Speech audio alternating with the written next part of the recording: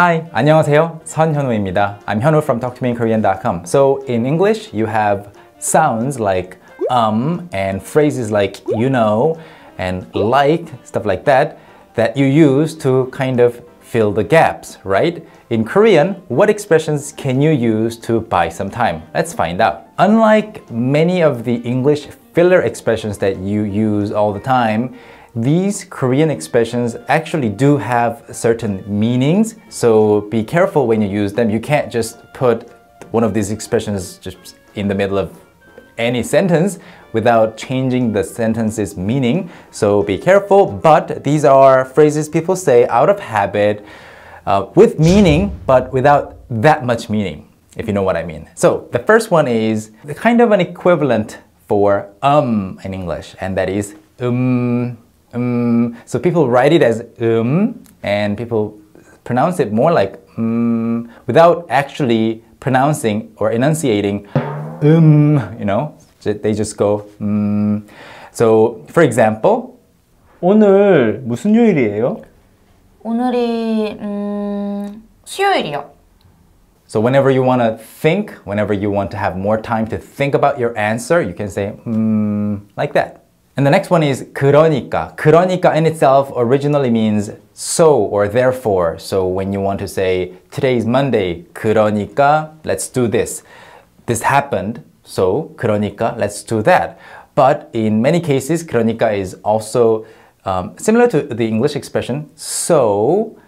It is used when at the beginning of a story or when you want to start talking about something. 그러니까, so as an answer, you can maybe give 그러니까, so what happened is, or what happened was, and so on. Here's an example. 왜 제 돈 안 갚아요? 그러니까 갚을 건데 한 달만 더 기다려주세요. And after 그러니까, people often add 그게. So again, these are filler expressions. You don't really give any information within these expressions. You still haven't given any answer, but you're buying time. So the next one is 그러니까 plus 그게. 그게 is short for 그것 plus 이, 그것이. So 그러니까 so 그것이, that is. So altogether 그러니까 그게, or more naturally pronounced, 그러니까 그게, it means so the thing is, so what happened was. So again, you are starting your storytelling and you haven't given any information, you're just stalling, okay? Here's an example. 감기는 왜 걸리는 거예요? 그러니까 그게 몸의 면역력이 약해지면 걸리는 거예요. And then here's another good one.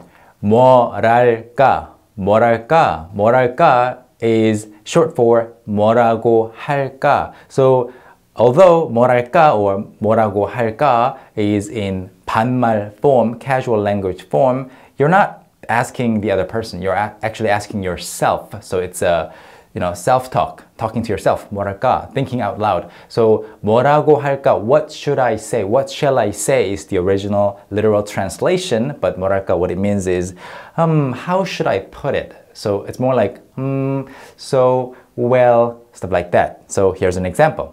어제 어땠어요? 뭐랄까, 신기한 경험이었어요.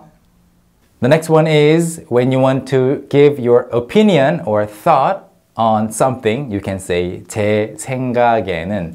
제 생각에는. So this can work as a filler expression. You can start a sentence and mid-sentence you can say 제 생각에는, and then 뭐랄까, 그러니까. Again, you haven't given any meaningful information. You're stalling, you're buying some time. These are filler expressions that are useful.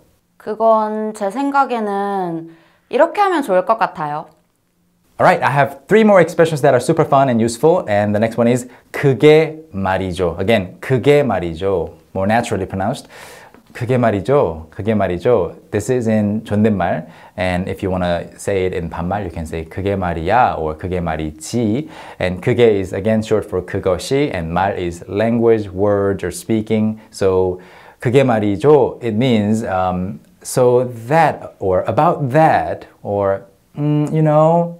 So whenever you're stalling, buying some time, you can use this expression, 그게 말이죠. This is more commonly associated with something negative, I guess. 그게 말이죠. You know, the video that we filmed together, I accidentally deleted all the files. 그게 말이죠. 파일이, etc. Here's another example. 어제 도대체 어떻게 된 거예요? 그게 말이죠. 제가 전화를 하려고 했는데. And the next expression is similar to 그게 말이죠. And it is 그게 있잖아요.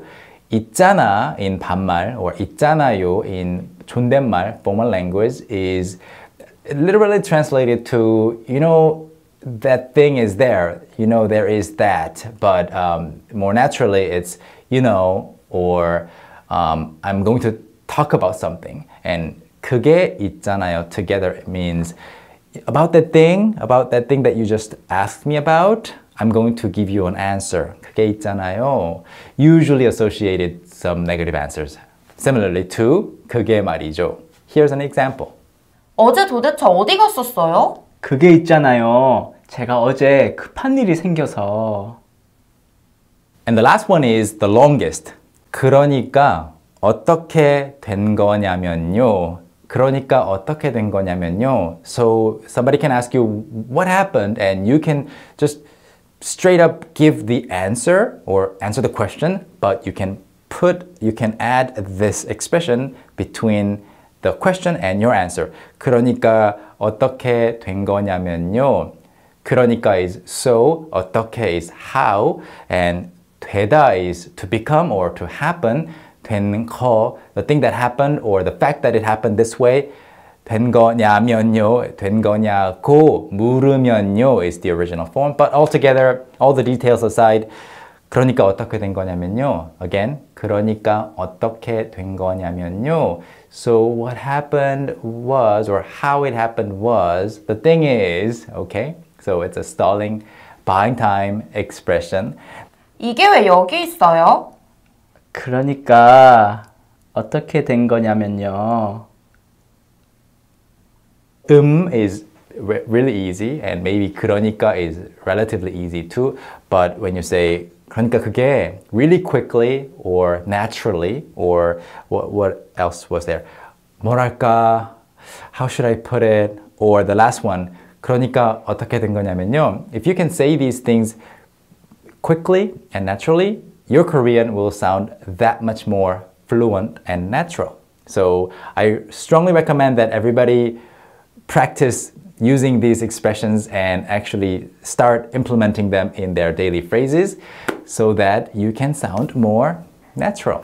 So that's it. If you want to learn more Korean, please visit talktomeinkorean.com, and we'll be back next time with another video lesson that is very useful, I hope.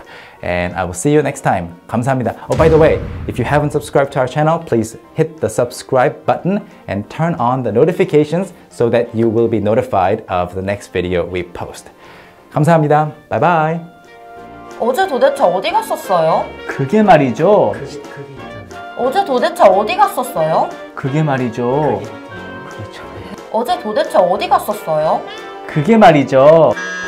어제 도대체 어디 갔었어요? 그게 말이죠. 왜 이러지? 그게 있잖아요. 그게 있잖아요.